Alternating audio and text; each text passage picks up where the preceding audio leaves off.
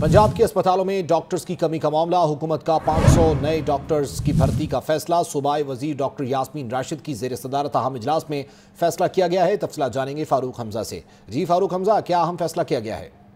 तो यास्मीन राशिद की जेर क़यादत होने वाले इजलास में महकमा सेहत में ये फैसला किया गया है कि पंजाब भर के जो अस्पताल है वहाँ पर डॉक्टर्स की शदीद कमी है, जिसको पूरा करने के लिए 500 नए डॉक्टर्स फौरी तौर पर भर्ती करने का फैसला किया गया है। सूबाई वज़ीर सेहत पंजाब डॉक्टर यास्मीन राशिद की जेर सदारत इजलास में secretary specialised health care and medical education Punjab Saqib Zafar, special secretary Shakeel Ahmad, Salman Shahid और दीगर अफसरान इस मौका पर मौजूद थे। डॉक्टर यास्मीन राशिद का कहना था कि पोस्ट ग्रेजुएट्स को भर्ती करने के बाद डिप्लोमा करवाया जाएगा।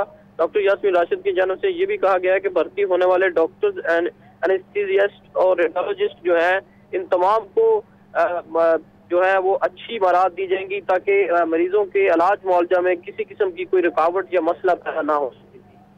ठीक है, बहुत शुक्रिया आपका फारूक हमजा।